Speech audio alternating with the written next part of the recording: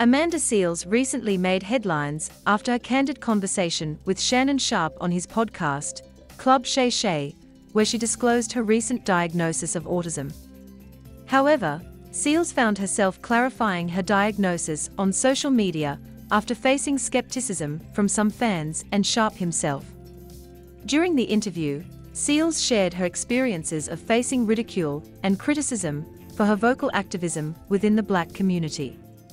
It was during this conversation that she revealed her autism diagnosis, a moment that seemed to prompt doubt from Sharpe. Taking to Instagram on Thursday night, Seales addressed the response she received from both the Black media and Shannon Sharpe regarding her diagnosis. She specifically criticized the conduct of the Club Shay Shay interview, highlighting a moment where Sharpe appeared to doubt the legitimacy of her diagnosis. Seales recounted the interaction, where Sharpe questioned if she had been clinically diagnosed with autism.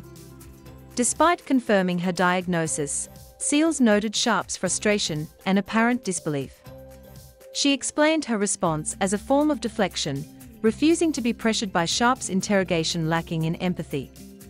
In a live video, Seales further defended her stance, emphasizing that her autism diagnosis was not up for debate or discussion by others.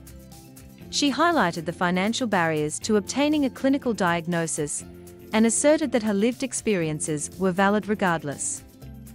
The conversation surrounding autism within the Black community has gained traction in recent years.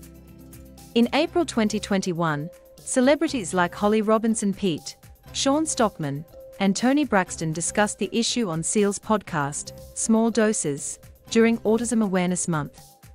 Additionally, the YouTube show, The Aspie World, dedicated an episode to exploring how Black women and girls are marginalized in discussions about autism.